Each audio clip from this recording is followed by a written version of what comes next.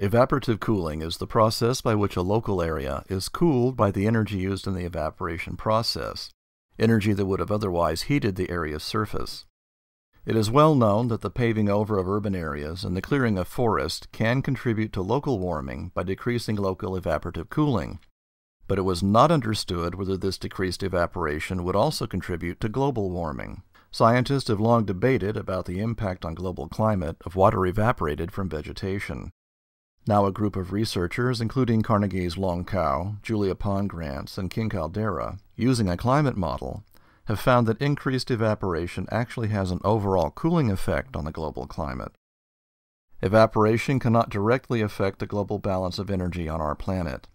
The energy taken up in evaporating water is released back into the environment when the water vapor condenses and returns to Earth, mostly as rain. Globally, this cycle of evaporation and condensation moves energy around, but cannot create or destroy it. Because water vapor plays so many roles in the climate system, the global climate effects of changes in evaporation are not well understood. Researchers even thought it was possible that evaporation could have a warming effect on global climate because water vapor acts as a greenhouse gas in the atmosphere.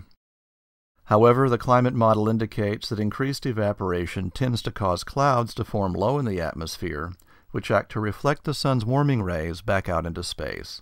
This has a cooling influence. This shows us that the evaporation of water from trees and lakes in urban parks like New York Central Park not only help keep our cities cool, but also helps keep the whole planet cool. The Carnegie Institution has had over 100 years of extraordinary discoveries.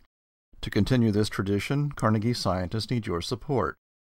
For more information about this and other cool science, visit our website at carnegiescience.edu. This is John Strom.